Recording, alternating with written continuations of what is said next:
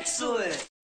Hey everybody, and welcome back to Paul's Hardware, another dining room table edition. Today I'm going to be taking a look at this SSD, but first I have a question for you guys, because I've done some SSD videos in the past and they tend to get, I don't know, pretty standard. I'm going to show some benchmarks on here. I'm going to compare it to some other SSDs in its range. But for you guys at home, if you want to leave me a comment, what types of videos you'd like to see with SSDs apart from just raw benchmark numbers.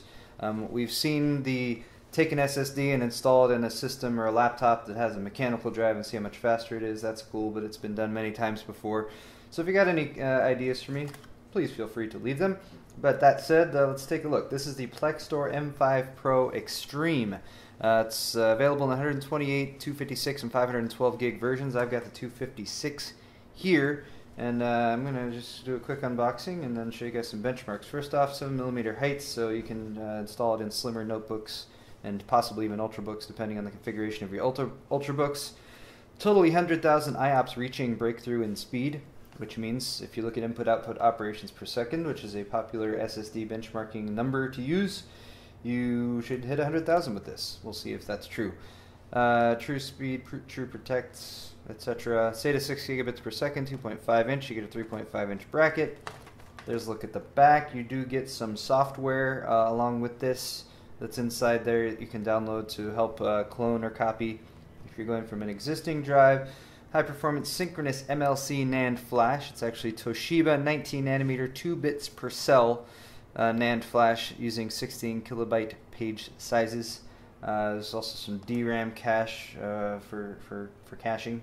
That's good to have. Here's a closer look at the performance numbers according to Plextor that you should be able to achieve with this drive. So as you can see, different numbers depending on what version that you're currently testing. I should be able to hit 540 megabytes per second on the read and 460 megabytes per second on the write. Let's see if those numbers stand up. There's more information there if you guys want to take a look. MTBF, weight, operational temperature, and whatnot. Alright, so the first thing that we are faced with is this, which I have already put some tape over. This is the NTI SSD Solution Suite. Go to nticorp.com and that URL. Use these codes. You can get an NTI Echo and NTI Backup now. So that's cool. Added software. I'm not going to be demoing the software for today's video. I want to focus on the SSD.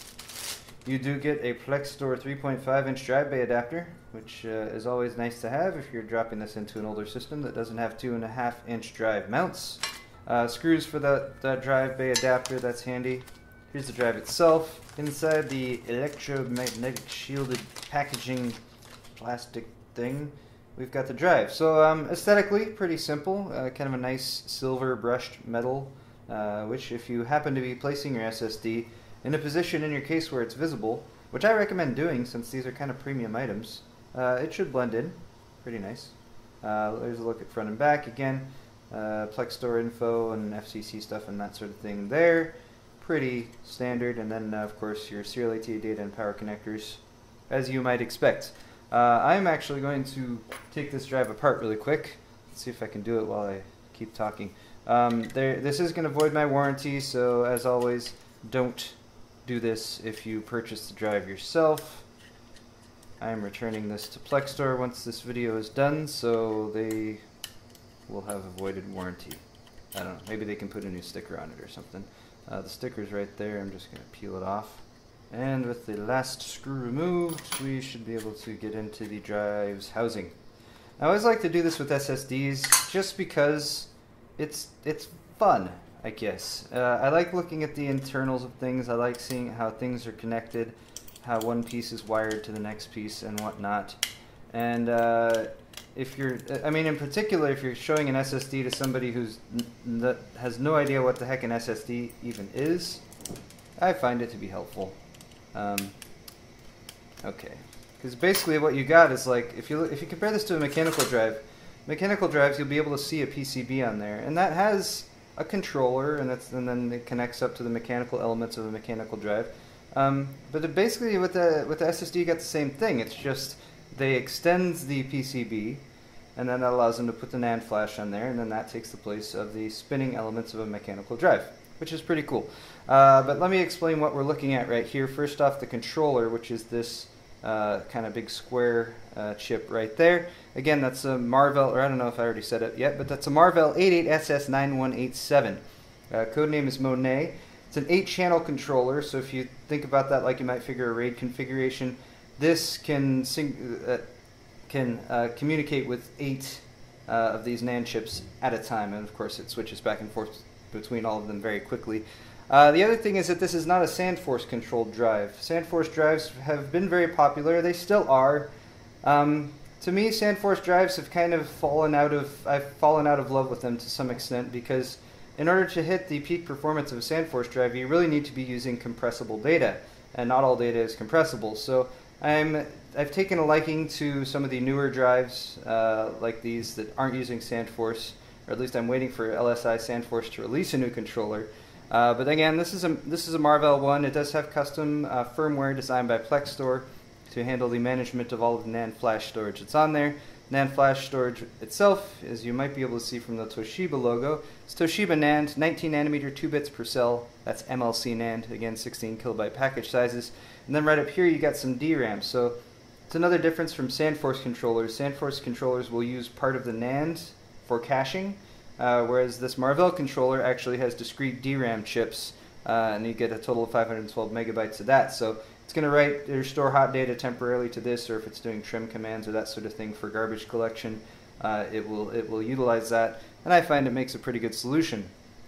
You do have 16 of those NAND packages, as you can see, 8 on the front, 8 on the back, and that's a quick look at the drive itself. Next up, we're going to take a look at some benchmarks, and we're going to be comparing this to a few drives that I happen to like right now. The 840 EVO from Samsung, the Neutron GTX from Corsair, and the OCZ Vector, all in the 240 to 256 gigabyte range. So we're starting off here with a look at AS SSD, and sorry this is a bit cluttered, but up on the top we have the overall score as well as read and write score. The Plextor is the blue, and it's hanging in right in there with all the other drives. Lower left is access time. It's thousands or hundredths of a millisecond, so everything's pretty much equal there.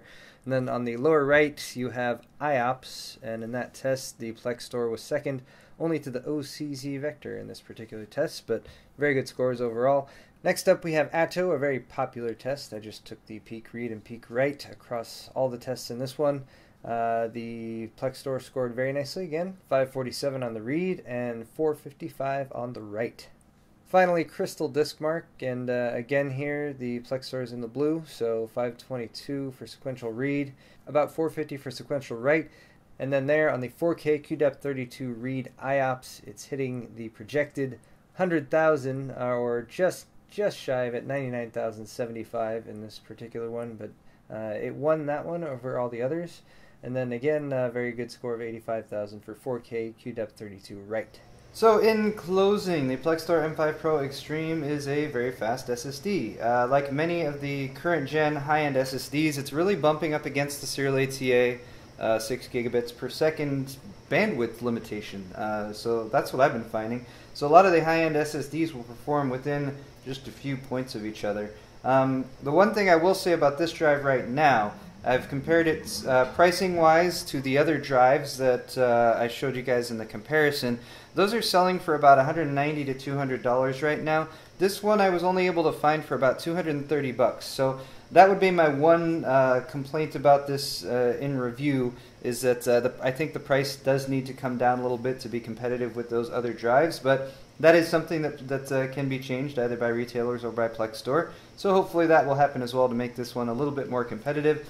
Apart from that, very happy with the performance, throughput numbers overall. It was able to hit, well, not 100,000 IOPS as it says on the box, but 99,000, so, you know, what can you do?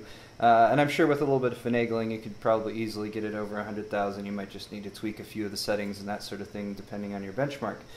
But that's all for this video. Very good drive, just a little bit high on the price. Thank you very much for watching, you guys. Again, if you have any suggestions for interesting things that you might consider to show doing with an SSD for future videos, I'd be really happy to hear those. Go ahead and leave me a comment in the comment section down below, or maybe just a like or a dislike depending on how you thought about this video.